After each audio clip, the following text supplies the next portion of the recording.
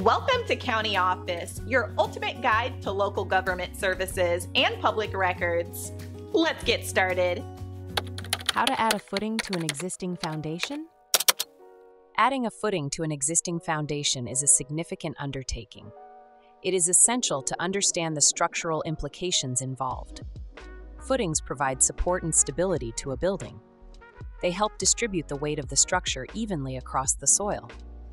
Before starting, it is crucial to consult local building codes.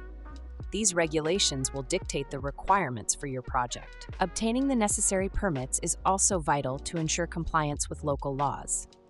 Next, assess the condition of the existing foundation.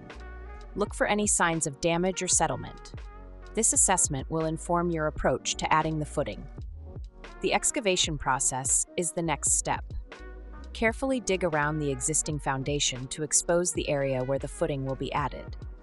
It is important to maintain the integrity of the existing structure during this process. Once the excavation is complete, prepare the site for the new footing.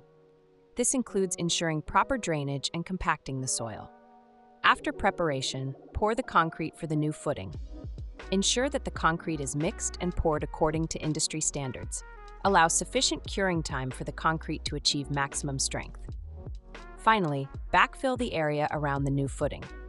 Take care to compact the soil to prevent future settlement issues.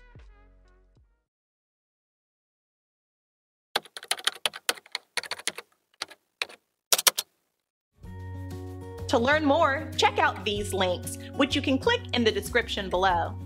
And feel free to comment your questions. We're here to help. Thanks for tuning in to our video.